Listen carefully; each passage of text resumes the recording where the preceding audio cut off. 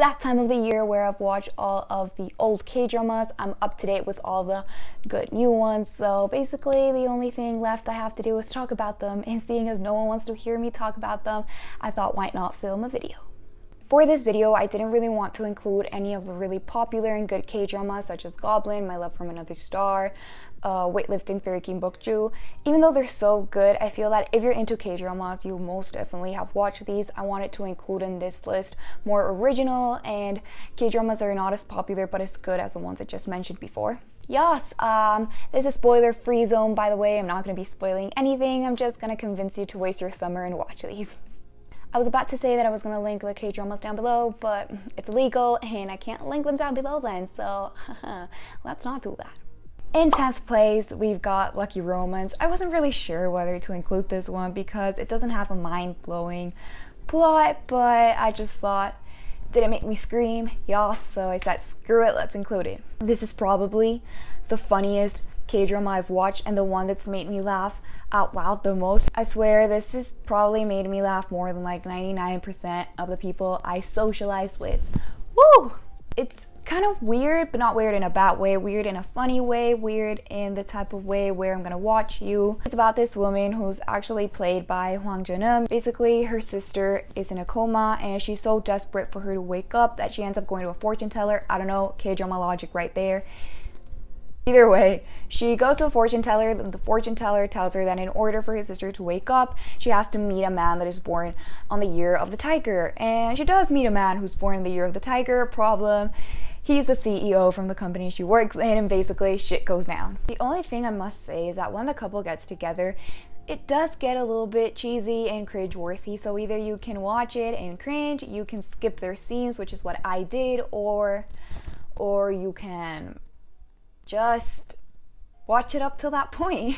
9th place is Cinderella and the Four Knights. Must say that I am into the whole really cute, simple, lighthearted, life is good kind of K-drama. You give me a reversed harem, you've got me. This one made me really happy to watch though, and I was always looking forward for the next episode to air. The main girl basically ends up living with 4 guys, and I love whenever friends live together, even though they weren't really friends. I just love the entire house sharing K-drama type of thing going on. This one's really nice to watch if you want something lighthearted before going to bed to make you forget about the struggles of your life. This one's it.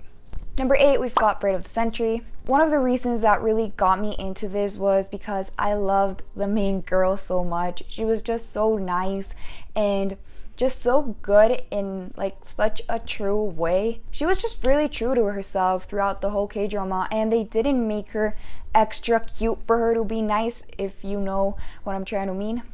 She was just really down to earth, and I really loved the development in between the main couple because at first they kind of hated each other and then you end up loving them together and individually as characters.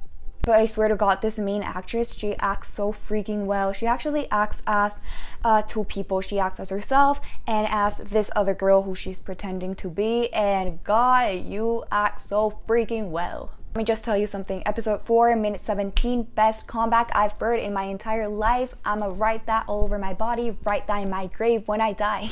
Okay, you guys know the halfway K-drama downfall thing, which you probably don't because I just made that name up.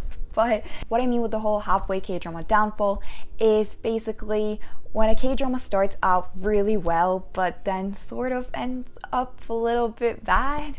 Now, this has happened in so many K-dramas. You know, the first 10 episodes are so good. They're mind-blowing. They just make you want to like bang your head to the table till you forget your name. You know what I mean? But then the next 6 episodes turn like freaking angsty, and like the main couple can't be with each other. The girl goes to another town which probably smells like fish. The ajumma is paying her off for her not to marry the main guy. She ends up pregnant. You blink your eyes, next thing you know she has a freaking 2-year-old son. 2 episodes pass, they reunite, the guy goes to get her to the town that smells like fish, the Ost place, everything's well. And the last episode, they just get married, they have the 2-year-old son watching them get married, they invite their enemies. I don't even know K-drama logic again. But yes, this has happened in so many K-dramas, and this happens in this one, but it's still worth it. I swear, those first 10 episodes are so good. The next ones are just what I kind of explained right now. They kind of go down, but it's still good, so watch it. Number 7 is Hotel King. Now, must say that Hotel King does have a really dark plot, especially the first episode. It's pretty dark. I don't know how many times I've started watching Hotel King and then left it because that first episode has a really dark theme. The love story is so nice, the plot is a little bit heartbreaking, but it's still really good, and they act really well in this K-drama. Plus, the girl is so pretty, she's gorgeous, what even? Now, Lee Dong-wook acts in this K-drama as the main guy, and everyone was fangirling about him when he appeared in Goblin. I was just like, been there, done that. He looks even better in Hotel King. He acted in Hotel King before acting in Goblin, and he looks so much hotter in this one. Like, he looks so manly and attractive. Spoiler alert, he has a tattoo in his back. Do you need any more reasons to have that? Lee Dong-wook in a suit with a tattoo in his back? Go bless your eyes, please. Leaving his tattoo aside, it's a really long K-drama. It has around 30 episodes, so if you want to waste your summer but also enjoy it, go watch it. Another Oh Hae Young is number 6, and I love this one because of how original and different it is to other K-dramas. Characters are really relatable just because they're really psychologically complex and they really do develop throughout the entire story. It is really heartbreaking though, but it's really good, and the romance is actually one of my favorites because it just felt really true. Those kiss scenes had me freaking shook, screaming at 3 a.m. Number 5, we have Healer. Now, Healer is a classic K-drama that you have to watch.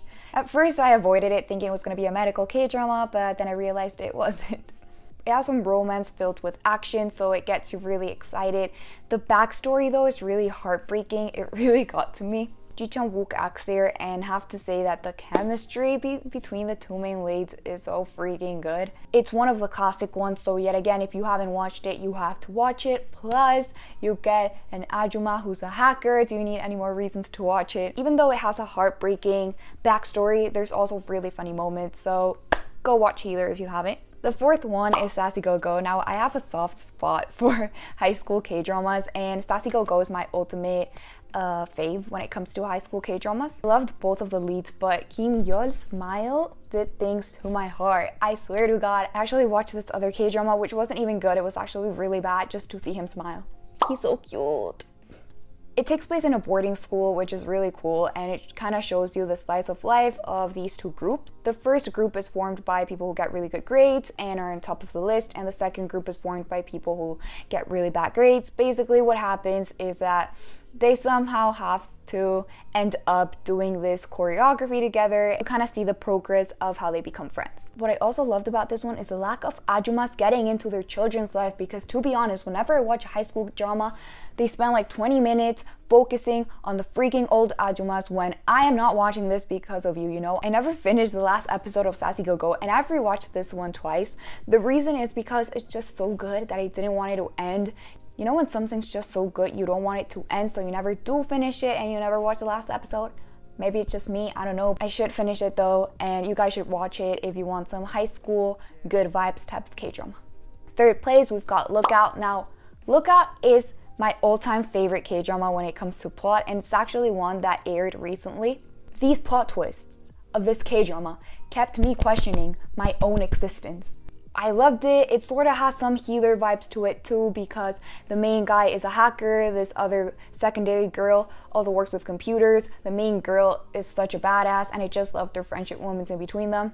It pissed me off that this one didn't become really popular, and the reason why it didn't is because there's no romance. Now, people who don't watch K-dramas that have no romance, like, what even? In your life, you're not gonna find any romance. Like, what are you gonna do? How are you gonna move on? What are you gonna do? If you want a really good plot, watch Lookout. If you want really good friendship moments, watch it. The main girls are such badasses. The acting wise, it's so good, and the plot twists are amazing. And if you're a Shawl and you haven't watched this one, what are you doing? Because your man Key acts in this one, so watch it. On 2nd place, we've got Romantic Doctor Teacher Came. I just love this K-drama so much. It's honestly one of the most original ones I've ever watched. This one takes place in a hospital that is isolated from the city, and the people who work in that hospital are really weird, but really weird in a good way. Everyone who works in that hospital ends up becoming friends, and the teamwork is super cute to watch. Romantic Doctor Teacher Came first episode is my favorite first episode I've ever watched. Those kiss scenes.